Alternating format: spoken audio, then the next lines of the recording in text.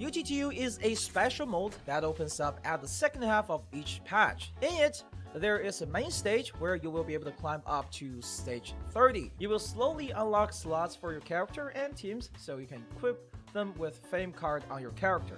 Fame cards are the core of this gameplay, and you can check the one you own and don't own in the fame card binder. You can also try your luck by fusing for a higher rank fame card.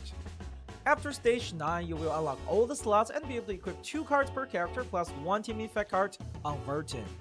In certain stages and achievements, you will have this. This is the selection card. Once you get it, hopefully you already have in your mind which cards you want, so you can pick up the right card to help your team become stronger. If you don't care about the skin itself, right now I have completed only about 20 stages in UTTU and some achievements. I can pretty much clear out most of the shop at this point.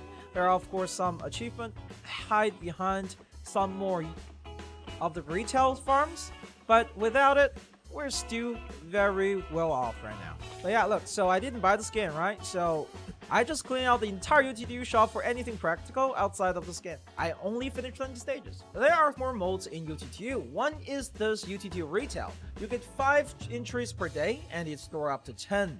You will be able to farm UTTU cards from this stage, and my advice is not touch this until you have gone past stage 15 or at least until you can no longer advance, as every few stages, look at the top, you will gain 1 level on here. At level 3, I have yellow one at 16% chance. After you clear stage 15, your UTTU retail is fully leveled up and you have 26% chance to get the orange card. This is when you can start farming. Obviously, try to know what you're doing, and sometimes you will get special stages. The special stages will have specific requirements, and if you clear it, it will let you have bonus reward. After clearing stage 20, you will unlock this thing called Special Week. Usually it happens on the second week of the... I can't even right now, but it's not super important. There is one achievement related to it that you can get for clearing it, which is read 4 times in special.